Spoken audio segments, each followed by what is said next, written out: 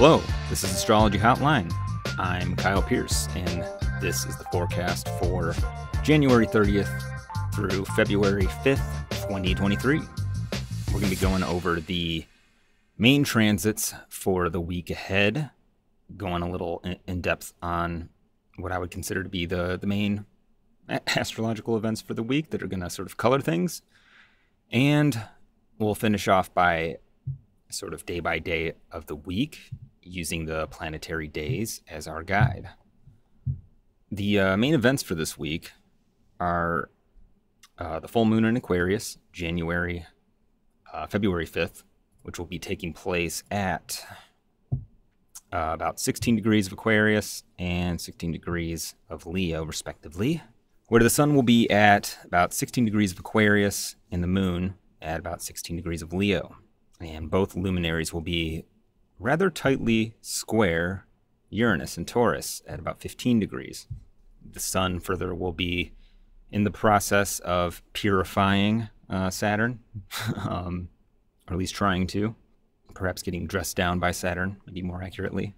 But Saturn will be at about 26 degrees of Aquarius, so firmly no longer visible to the naked eye, be firmly under the beams of the sun, which is definitely going to color the sun, what the sun's doing during this lunation. And because the sun rules the moon in Leo, it's going to obviously affect what's going on with the moon. So interesting lunation. We're going to talk about that a bit more in depth. And then just prior, we're going to have Venus in Pisces, applying to an exact square with Mars in Gemini. And that should go exact late Saturday night, around 10 or 11 p.m. Eastern Standard Time. But obviously that will vary depending on where you are in the world.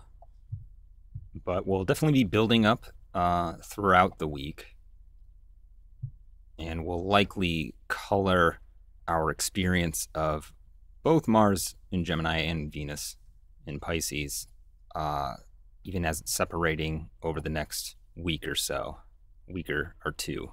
So before we dive into that, I just want to take a quick moment to humbly request that if you are a fan of the podcast, want to help us out, go ahead and give us all 5 of your stars on Spotify or on Apple Podcasts, whatever podcast app of choice you happen to use.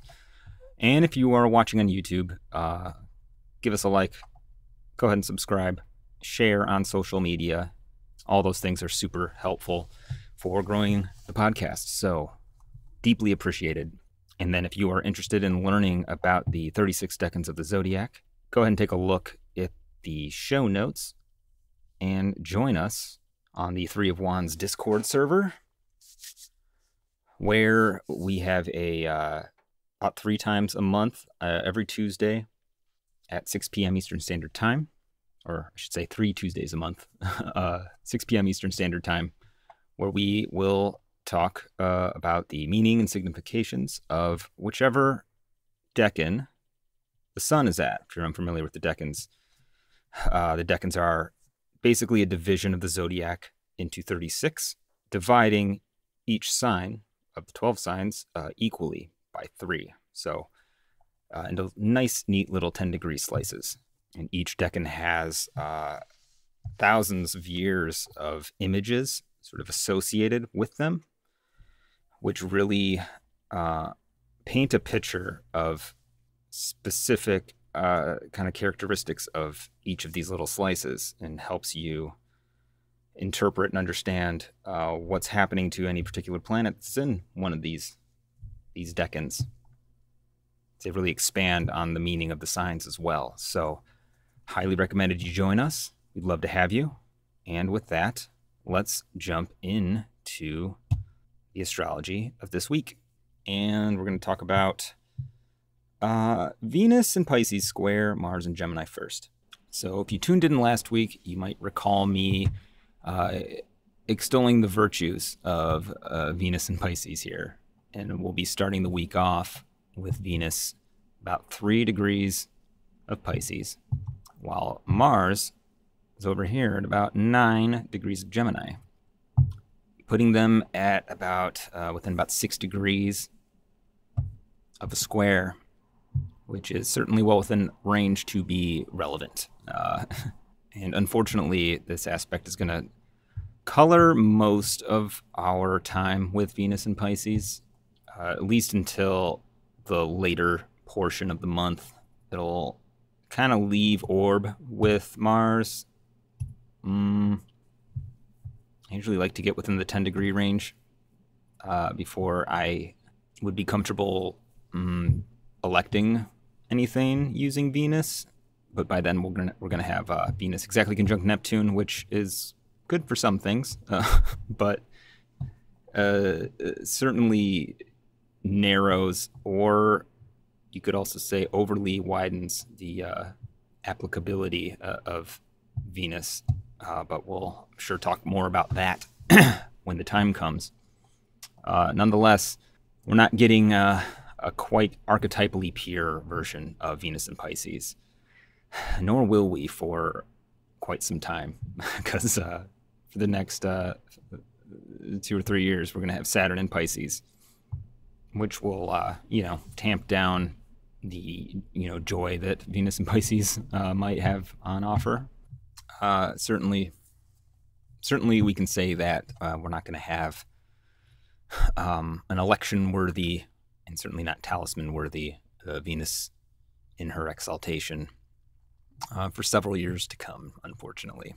But, why wouldn't we want to play with Venus in Pisces square Gemini? Or might play with Venus in Pisces square Gemini, but it's a, more challenging kind of relationship for Venus and Mars to have. The square being the nature of Mars, traditionally. It is one of contention, typically. While certainly within a given birth chart for a person, there's a lot, you have a lifetime to negotiate squares. And in many cases, we find ways with working with them, to work with them, maybe reconcile those to varying degrees. But, if we're trying to get things off to a smooth start from the get-go, we usually don't want to initiate things when we have challenges to the said sphere of that thing. So, Venusian things. If you have really big important projects that you want to start, or if you want to, release a piece of art into the world, or, start a new relationship, it could be a little dicey. It's not to say, don't do any of those things. It's just be aware that there'll be some martial challenges involved, which means conflicts or a increased potential for disruption or severance or an abrupt ending to a relationship, as Mars signifies severing, cutting, division, while Venus signifies harmony, union, pleasure. Mars is stabby pain, loud sounds. Venus is nice, pleasant, harmonious sounds. They're very much opposite sides of a spectrum, but in many ways sort of a pair. In Greek mythology, Venus, or Aphrodite, and Mars had a very spicy kind of relationship. In fact, they were supposed to be married. However, the god Hephaestus intervened sort of creatively. Long story short, Aphrodite ended up marrying a different god, and Mars wasn't too happy about that, and Venus wasn't particularly happy about that either. However, they did carry on their relationship in secret. Neither Aphrodite or Ares were particularly faithful to their spouses.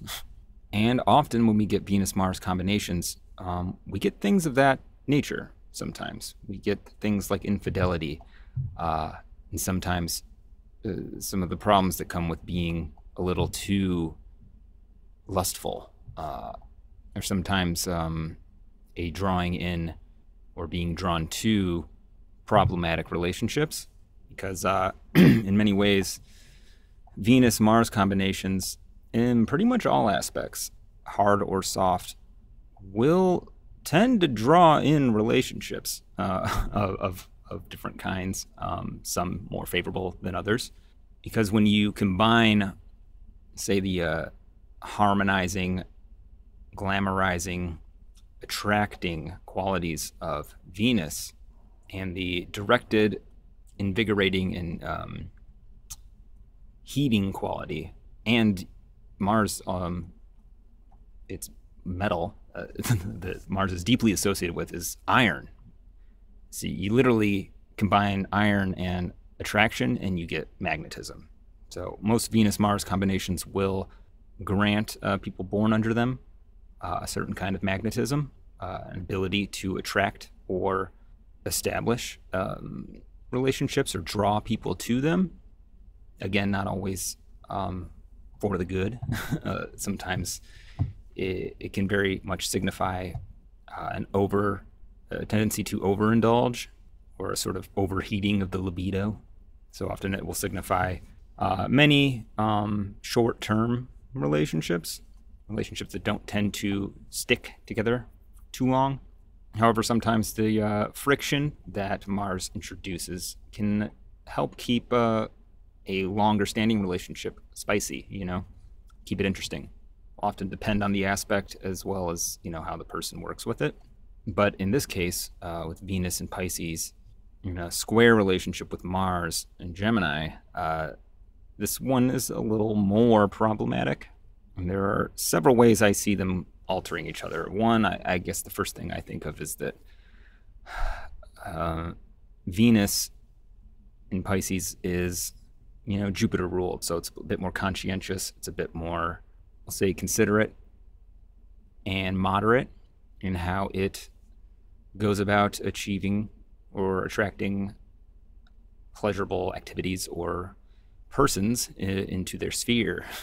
And in this sort of tense relationship with Mars, I see Venus's tastes getting a little more immoderate and possibly becoming a little more shallow. Venus in Pisces is deep and oceanic, right? And Venus in Pisces is good at sort of bringing out and emphasizing those pleasures and those beauties that exist on a deeper level, sort of enhancing and bringing them up to the surface a little bit more. It tends to be soft and subtle and just right. You add Mars in the equation and there is sharpness and heat. That there's a sort of whipping up of the water, maybe turning it into a bit more of a whirlpool or sort of a roiling cauldron of water as opposed to a serene and ever-flowing ocean. It's more turbulent. Venus perhaps doesn't get a chance to really get beyond the surface level in some ways, especially with Mars sort of introducing in Gemini lots and lots of different possibilities that multiplying and bifurcating that Mars and Gemini is going to do. I see sort of scattering Venus a bit more. Venus in Pisces on her own is quite good at finding that sweet spot where, we are connected in our relations with others, but not overly attached to the point where we can't let go. With Mars introduced into the equation, I see that sort of tipping the balance over towards Venus maybe being a little less attached, maybe very non-attached in some cases. Potentially drawing out figures from the woodwork that are perhaps quite capable of weaving a sort of glamour, sort of enchanting and seductive quality, and who perhaps might even be able to sell you on something a little more eternal and transcendental with perhaps little intention of permanence, if you will. It's, a kind of a player energy that I sort of get. Mars, I think, turns Venus into a bit more of a heartbreaker than she would otherwise be. Might be good for a one-off kind of fling experience, but one that is maybe so it could haunt your dreams later on, It's say we may see some beautiful birds appear, but perhaps not the kind that are likely to stick around too long or be willing to be caged. I think also that Mars could make Venus's pursuit of pleasure a little more goal-oriented than would really, be optimal for genuine pleasure or mutually beneficial pleasure.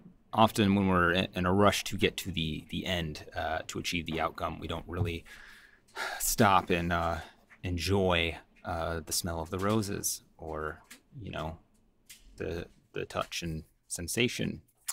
We don't caress the roses appropriately, and an otherwise enjoyable moment or activity could be brought to completion perhaps sooner than than some of us would like.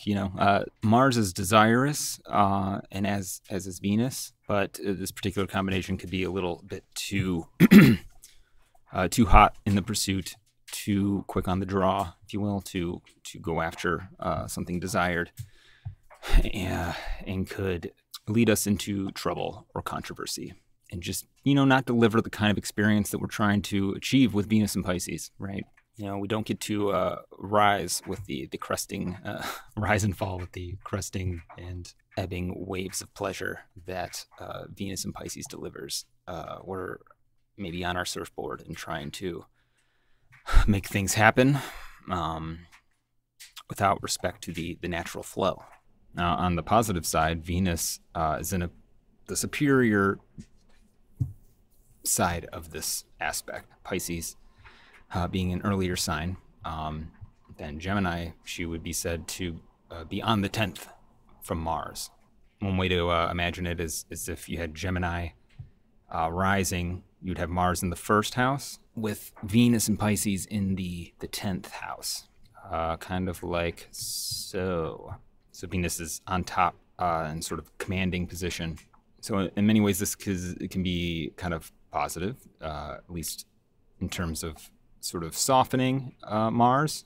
Venus can use her moisture to sort of cool Mars off and potentially, demand that Mars do her bidding in a sense. This is kind of considered a bonification of Mars to some degree.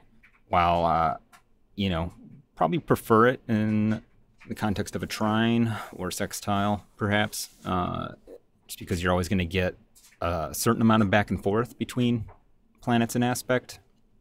It's less problematic than maybe the other way around, but that interaction with Mars is still going to alter Venus. She can't really avoid the engagement with Mars. So I rather like it more from Mars's perspective in a lot of ways. If you were going to try to use Mars for something, Venus will sort of help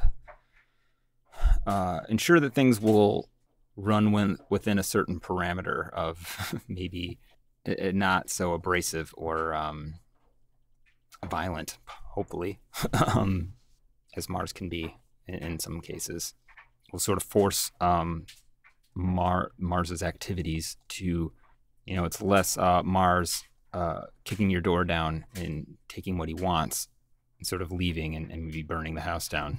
It's Venus sort of saying, no, fine, I guess Mars, you're going to do your thing, but pay them, take what you must, but soften the experience, at least make it somewhat equitable and fair. Or it may sort of imbue Mars with the ability to get what he wants through charm rather than brute force, which while can be destructive in its own way, in most contexts, I would rather be pickpocketed than having my ass beat and robbed, So I would say Mars is probably getting the better deal out of the equation, or at least from an experiential level. If you're trying to do something martial, which is not necessarily robbing someone, if you're, expecting a situation where you might be in a debate of some kind, or need to make an argument or make a impassioned case for something, or, defend yourself, particularly in a non-physical way. Mars in an air sign, it's a little better for mental kind of martial stuff. Venus can lend a certain amount of charm and charisma, and perhaps an ability to acquire victory without having to hurt too many feelings.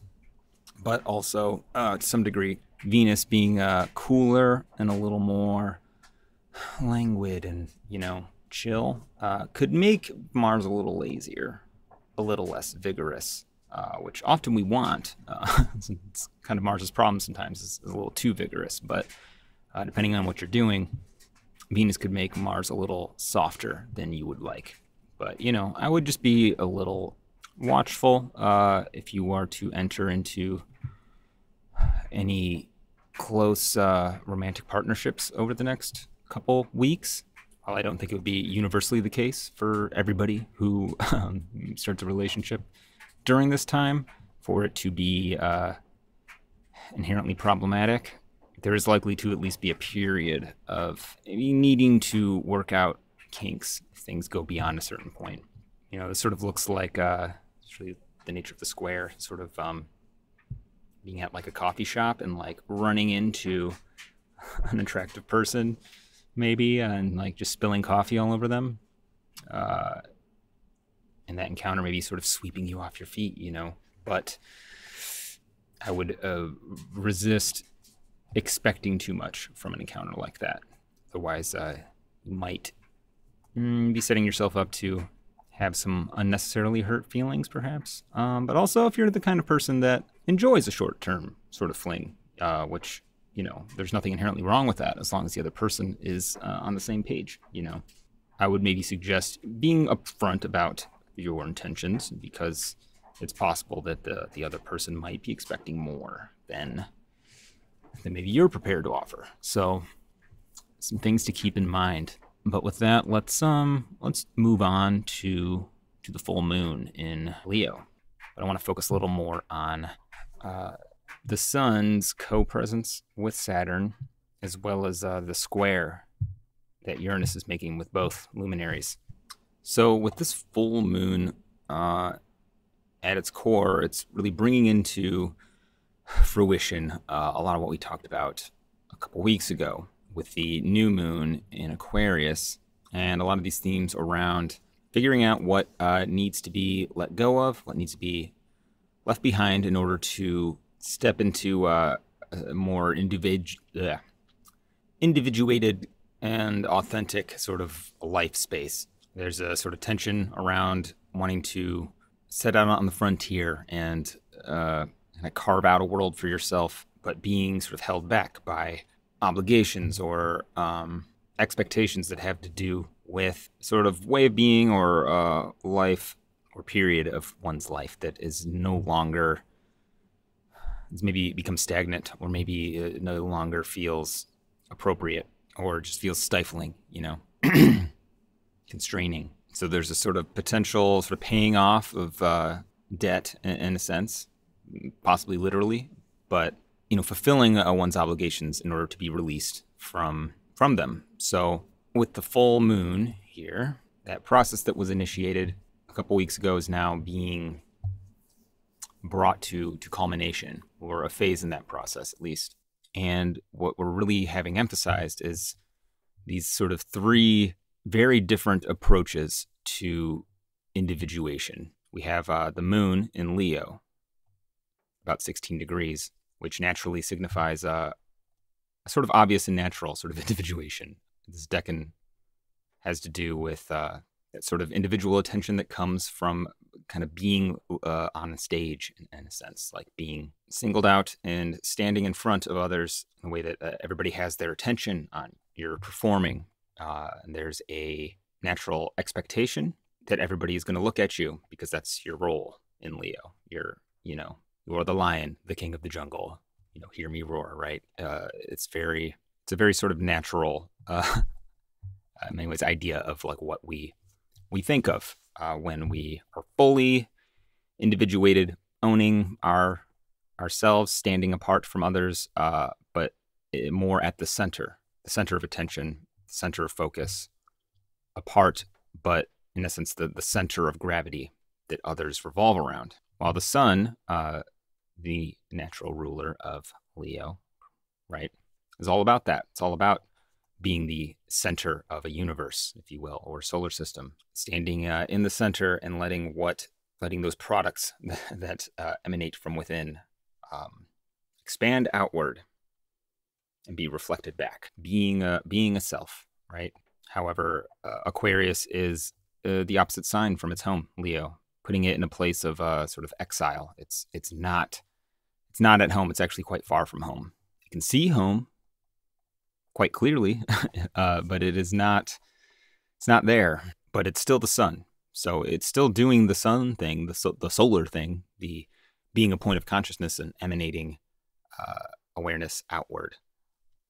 However, in Aquarius, that point of consciousness goes from the center to the periphery, where it's looking at things from the outside, even observing oneself from the outside, while Leo's very subjective in terms of being, subjective point of consciousness. I am me. I am who I am. Aquarius is much more objective and observational in the sense that the self and identity is going to form very much around self in relation to everything else, and focusing more on the difference between the self and everything else. Sort of observing the world and observing the self like an anthropologist would. In sort of detached, kind of cool way, but this sort of objectifying way too. Saturn, the ruler of Aquarius, traditionally, is not about validating your needs or validating your individuality or your agency as a subjective person. It's objectifying in the sense of the way that sort of seeing the self as a set of behaviors or characteristics rather than a subjective entity with a unique point of view on reality. So like you put the sun in Leo, like, well, reality is what I say it is because I'm the fucking king. Like I see it, therefore it is. I am, therefore I am, there's no justification required. I'm here and I see, and my existence is its own validation, and people should just kind of acknowledge that and follow it, because why wouldn't they? I'm the center of the universe, right? As we are all the center of our own little universes. Sun in Aquarius is like, true, I am a point of consciousness among many points of consciousness, all of which are potentially valid, not necessarily, in many cases, not, Aquarius being ruled by Saturn wants to invalidate as much as validate, more so, usually. It's looking for what's wrong, what is not going to work. So while Saturn doesn't necessarily put their stamp of approval on things all the time, it's as much about what Saturn doesn't put their stamp of disapproval on that sort of allows things to pass that filter. So if you know any Sun in Aquarius people, very intelligent, very insightful on human patterns in nature, patterns and their characteristics, and even of their own patterns, often also very critical of them, and definitely focused on how those things could be improved or how they should be, in contrast to how they are, which sucks. How it is now sucks. That's basically Aquarius's worldview in a lot of cases. No offense, Aquarius people. I love Aquarius.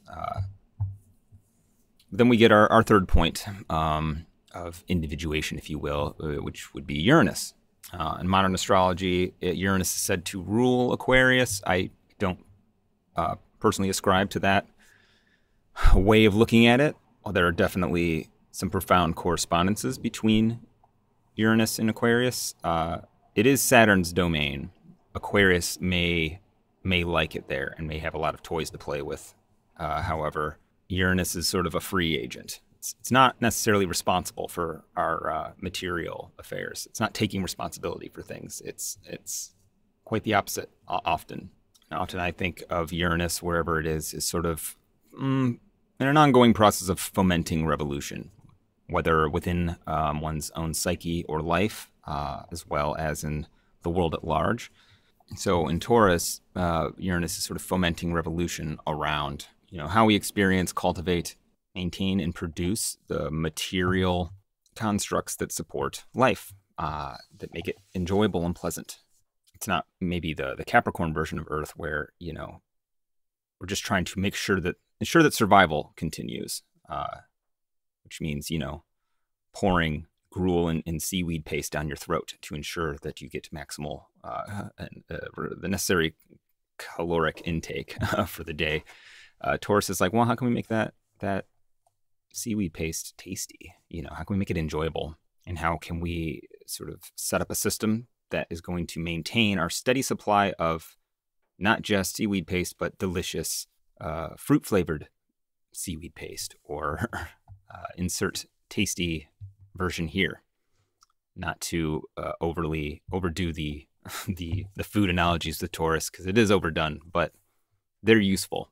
You'll often see planets in Taurus very interested in beauty as well, beauty and art, and perceiving the world through an aesthetic lens. So Uranus could be sort of trying to foment some radical, revolutionary approaches to individuating oneself based on a sort of interesting or unique personal style or sort of aesthetic presentation. And it's perhaps worth noting, too, that while we do have a square with Uranus and the moon in Leo, they are 2 points of the zodiac which are very close to being equally distant from the cusp of Cancer as well as Capricorn, which, if you recall from previous episodes, discussed as representing a type of aspect or relationship known as antitia. And so antitia, not to go over the whole thing again,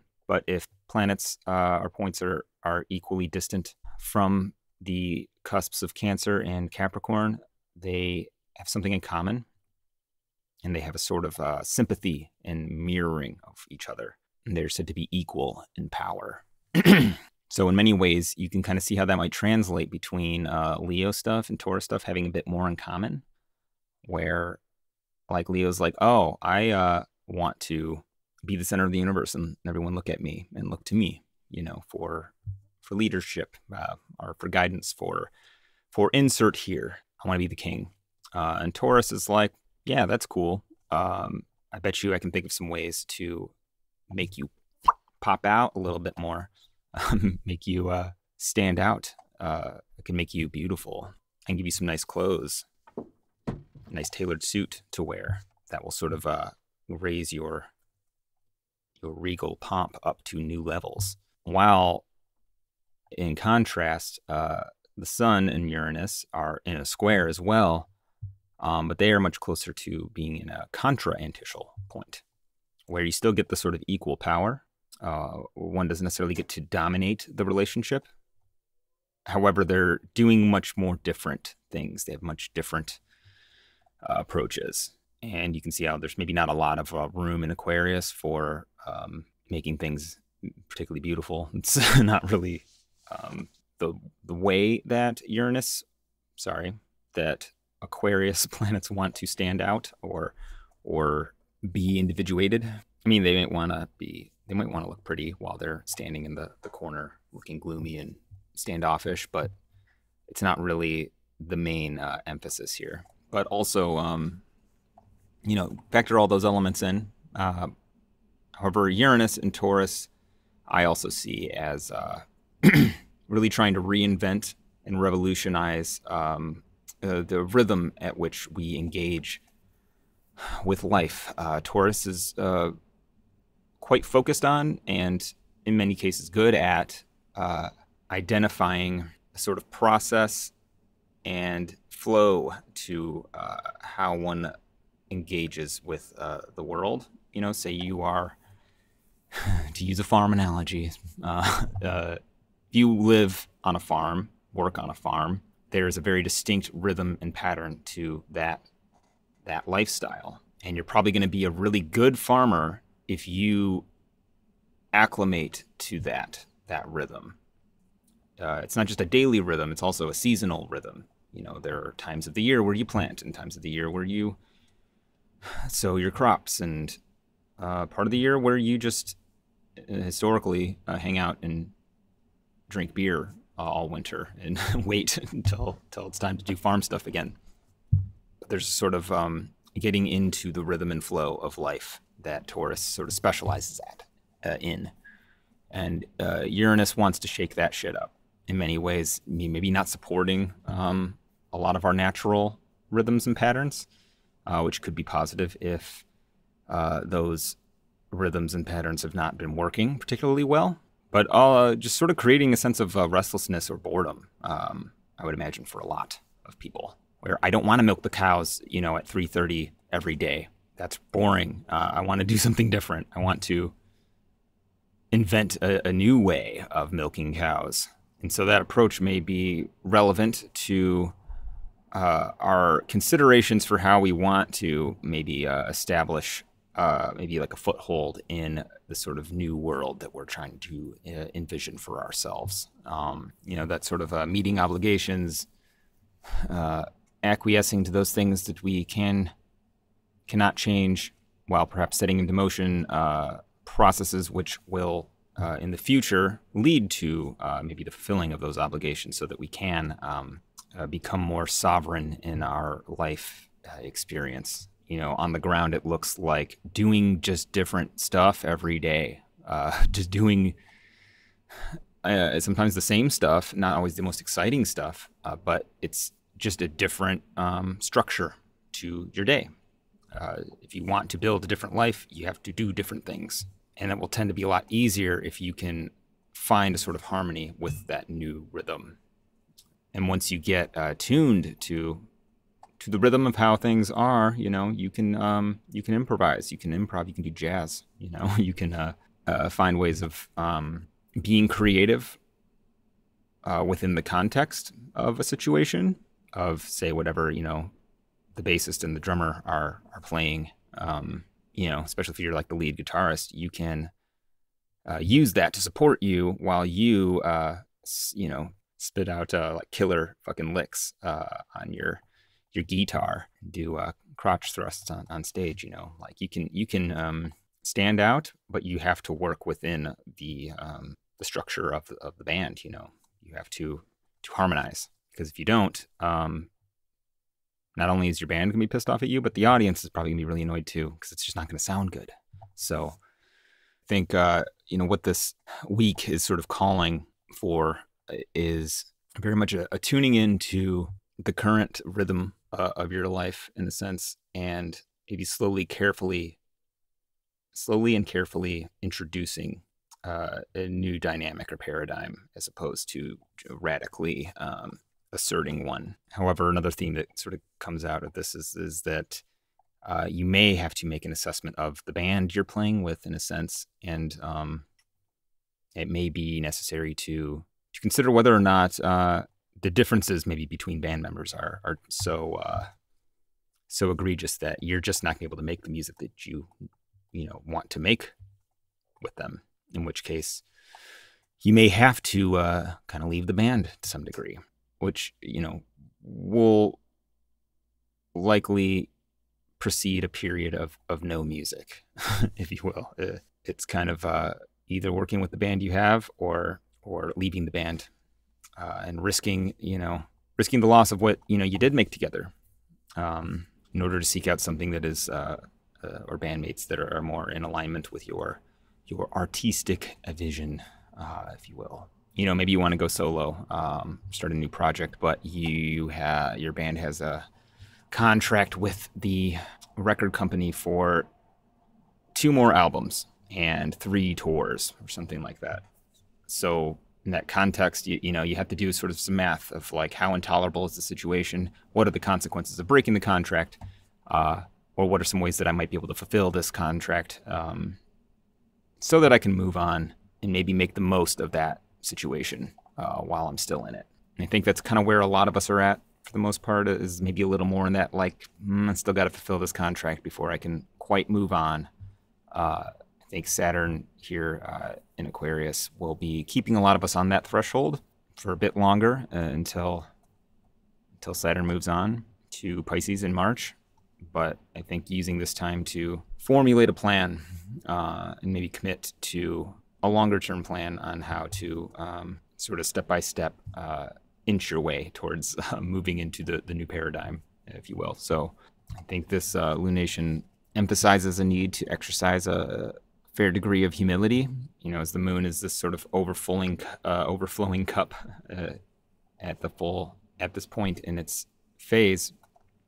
It's filled with Sun-Saturn light. So you think of the proud lion realizing that it's still maybe still a kitten, or that it has some growing up to do before it's quite ready to step into that role of pack leader or something. I'm actually thinking a lot about the movie Lion King right now, where Simba, grew up knowing he was going to be the prince, right, or going to be the king of the jungle. It's kind of that little Leo moon there. But then Scar, murders his dad, Mufasa, and spoiler alert, Simba has to go into exile, quite literally, and sort of grow up and figure out whether or not he wants to live the carefree Hakuna Matata lifestyle in the jungle outside, or if he wants to step into, the responsibility that comes with kingship. So I don't know, maybe this week think about to what degree are you Simba, or which character in The Lion King are you right now? You see how that fits into your life, because I probably spent more time on this full moon than I intended to, and we should probably move on to the day by day. So Monday, we have the day of the moon, which makes what the moon is doing especially relevant to the sort of the conditions that we'll be experiencing on Monday. And what's the moon doing? Well, it finds itself kind of in the middle of this little tryst between Venus and Mars. In the early part of the day, the moon will be applying to both a square with Venus and a sextile with Jupiter, which is pretty nice. It's going to be co-present with Mars, even when it's making applications to both benefics first. I think even in this early part of the day, Mars is introducing a lot of cayenne pepper to the brew. It's going to be, spicy throughout the day. But I think that the first part of the day will feel a lot better. Sort of getting spicier and spicier in a tasty way until mid-late afternoon or later morning, depending on where you are in the world, when the moon starts separating from Jupiter and applying to Mars. This is like being at Buffalo Wild Wings, where the moon is getting, its favorite hot barbecue sauce that is spicy and flavorful at the same time. However, around afternoon, Buffalo Wild Wings decides that they're not going to make hot barbecue sauce anymore. And you're the moon, and you just learned that. But you're at the restaurant. What are you going to order? Well, I want spicy and I want flavor. Maybe I'll try the blazing wings. And the blazing wings fry the roof of your mouth off. That's maybe what we're dealing with this week, or this Monday.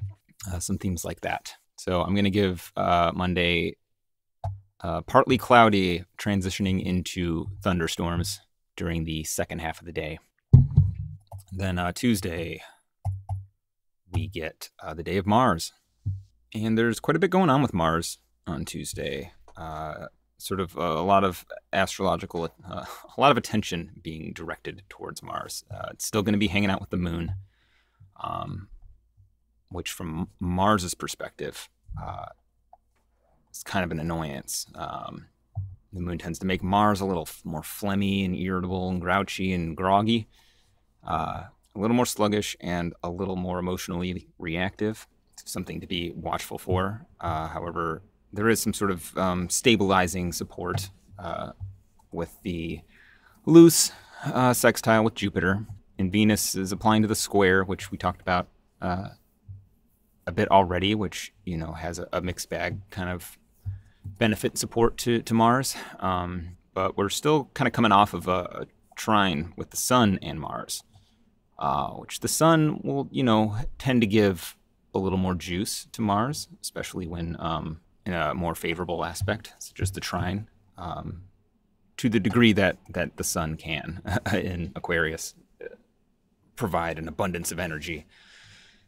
That energy is going to be a little more, not straight solar. It's going to be infused with Saturn energy, which can be moderating for Mars. I'd say this could be kind of an irritable, grouchy kind of Tuesday, but maybe a little easier to tap into a more objective viewpoint and sort of do what needs to be done, accomplish the mission, regardless of how we're feeling about it. I am going to call Tuesday partly cloudy and windy, we'll say. Mostly cloudy. Maybe just to note, not predicting the actual weather in your particular location, and if it happens to correspond, it's probably just luck. It's more of a symbolic weather forecast. Then moving into Wednesday, we get the day of Mercury. And Mercury is still in Capricorn, still not out of its shadow quite yet. Not still retracing degrees that it already covered during its retrograde. However, it is picking up speed. It's moving at a solid degree per day pace, which is much more comfortable mercurial pace, and starting to gain ground on the Sun. And this is a phase of Mercury that is particularly energetic, a little more quick on the draw, if you will. It's tends to be sharp and curious and clever and outspoken during this phase. So it's in Capricorn, you can imagine maybe a high degree of efficiency, sort of a efficient and clear communication, purposeful and goal-oriented. While I generally prefer to see Mercury getting a little more aspects, being in more aspects with other planets, it seems like favorable for more solitary work, like sort of putting your head down and focusing in on a task, and maybe issuing communications to others, but not like in a chit-chatty way, like need-to-know sort of way. I think quite good for problem solving as well. Mercury's still coming off that trine with Uranus and is generally going to be kind of oriented towards that in Capricorn anyway. So any work like that of a problem solving sort of nature, you need to untangle or deconstruct and sort of work out the kinks and anything you have going on. I think Wednesday will be supportive for those sorts of endeavors. So I'm going to give things. I'm not a weather person, but I'm what's that like type of weather? I feel like I've had days like this where it's the skies seem kind of clear, but it's not really sunny. It's visibility is good. It's not like dreary per se, but it's not like a bright and illuminating kind of day. I guess I'll go with partly cloudy for lack of a weather analogy. Partly cloudy and maybe low humidity, kind of dry. And then Thursday, we got the day of Jupiter. And Thursday, I actually quite like, particularly around morning time. We'll have the moon in Cancer, which will have like a brief kind of square with Jupiter in Aries. And then sort of move on. But I think Thursday is like Thursdays have been pretty okay lately. Jupiter is actually at a pretty strong point in Aries, where it has both triplicity and bound rulership over that particular slice of the zodiac in Aries. And it's not getting beat up by other planets. So there's, a fair amount of Jupiterian hope and optimism. It's just going to tend to be more of the Aries quality, where it's more focused and driven. It's not necessarily fostering the sort of group unity that Jupiter is typically good for. And I'll take that back. It's group unity, but under a central command. It's not. It's more of an authoritarian or top-down kind of structure, as opposed to the kind of group dynamic that where everybody's voice is maybe heard equally. So good for personal power and leadership that is both, that is fair, but still places, a particular person sort of at the top. It's maybe easy to feel into your sense of personal authority on Thursday. So I'm gonna give it sunny, just sunny. It's good. It's a good day.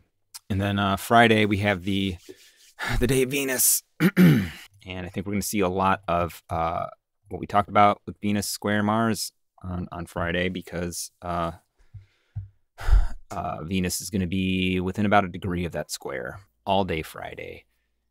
And when the sun goes down and we move into the night of Mars, Friday night is Mars night. So factor that into your Friday day and evening plans. Not saying don't go out and have fun. Just, be aware of the particular conditions and the sorts of characters that they may tend to evoke out of the world. These Venus-Mars types. And then Saturday, we have the day of Saturn. And what's Saturn doing? Well, it is now under the beams of the sun. And while being in its own sign protects it from being burnt up, made into Saturn paste for the sun to use and dispose of it at his particular will. It does mean that Saturn is not visible.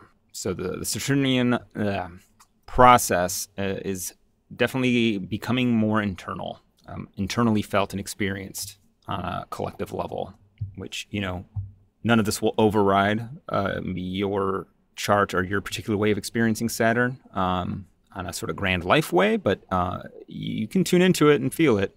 So you may feel a little bit, gloomier or down or hard on yourself on Saturday.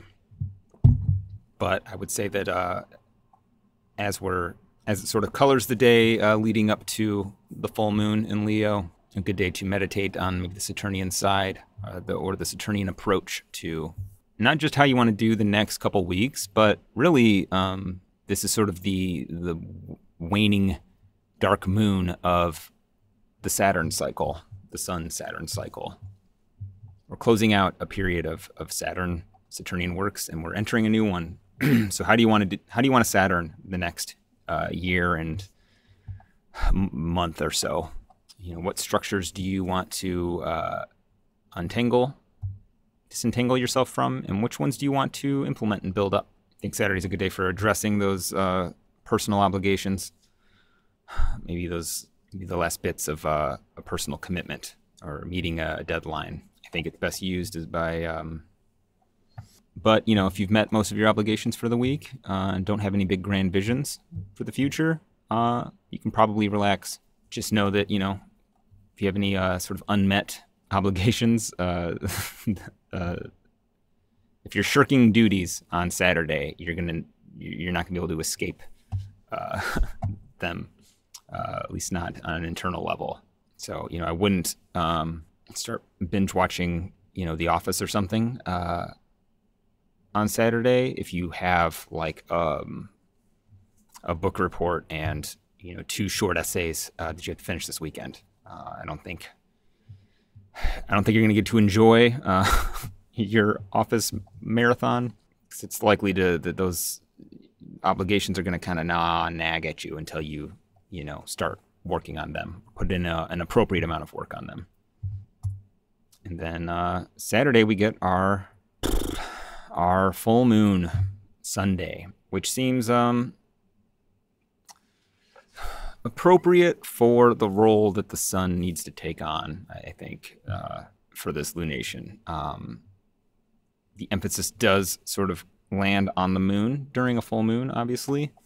However, it's the sun's light that the moon is full of, and in this case, the sun's actually ruling the moon. So I think a good day for sort of donning the Sun in Aquarius visage of maybe exiled king or wizened and detached philosopher king. Like this is maybe a good day to meditate on the limits of your personal power, how to operate within the constraints and within the confines of those. within those limitations, you sort of come to terms or kind of peace with those, but also or to sort of take a look at the little baby lion that lives within all of us, and maybe find a way to lecture that baby lion on the principles of limits and power, of limits and responsibility, but maybe doing so in a gentle, not overly harsh way, if you can help it. I wonder if some of those of us who are parents might find themselves in scenarios where they might be having to set firm boundaries or deliver some bitter tidbits of Saturnian wisdom to their lion cubs. But yeah, I think with that, I'm going to wrap it up for this week. Trying to find a way to not make these last quite so long. It's longer than I anticipated. But I do hope that everyone finds it helpful, helps you engage with your week in a more productive way, or at least taught you a thing or two about, what these particular planetary combinations mean. In fact, it's probably one of my personal preferred ways to utilize transits. So I don't always see them showing up substantially for me in my personal life. In fact, most of the time I don't, because not all the transits are for each and every one of us. They'll tend to show up more if they're hitting your chart in a particular way. But I like to use them as just sort of opportunities to tune into those archetypes and sort of observe and allow them to offer me little tidbits on what they mean, so I can understand them better. What they mean in a mundane sense, transit-wise, but also what they might mean for somebody who has those placements in their birth chart. But yeah, I think with that, I'm gonna wrap it up. As always, you can book a reading with me at KylePierceAstrologer.com. And yeah, I just want to thank everyone for listening, as well as watching. I've been doing the podcast for almost 2 years now, but I've only maybe just recently started seriously trying to do YouTube video versions of these, and it's been wonderful to get so much wonderful to get so much positive feedback from people. It's exciting to reach 1,000 views for the first time for last week's forecast. So just thank you all for watching and for subscribing and liking and all that. So I look forward to seeing how this maybe new approach to doing these, to doing the podcast might evolve in the future, as well as doing maybe other things that aren't necessarily directly tied to the podcast. Anywho, yeah, have a great week, and we'll see you next time. And if you have a question you'd like to hear answered on Astrology Hotline, shoot us an email at astrologyhotlinepod@gmail.com.